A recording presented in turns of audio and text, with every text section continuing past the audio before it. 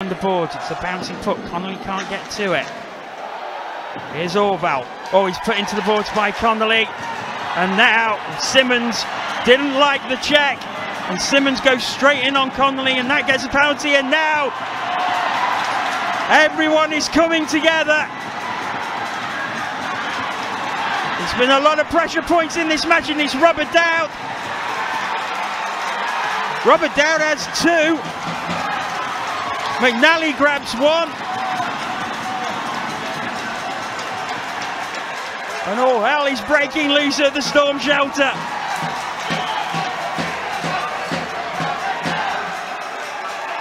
Well, he being official, there's a lot to sort out here. I think Simmons will be the original penalty for the check on Brendan Connolly.